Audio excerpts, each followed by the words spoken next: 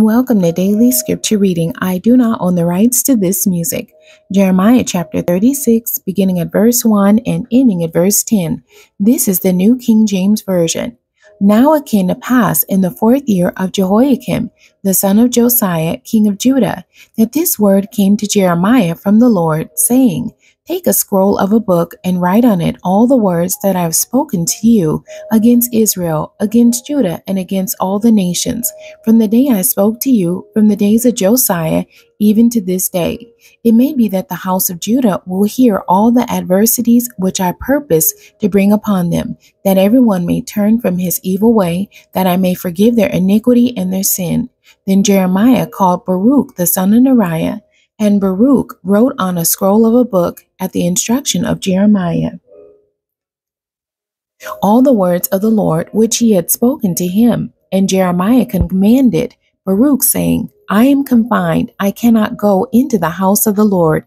You go therefore and read from the scroll which you have written at my instruction the words of the Lord in the hearing of the people in the Lord's house on the day of fasting, and you shall also read them in the hearing of all Judah who come from their cities.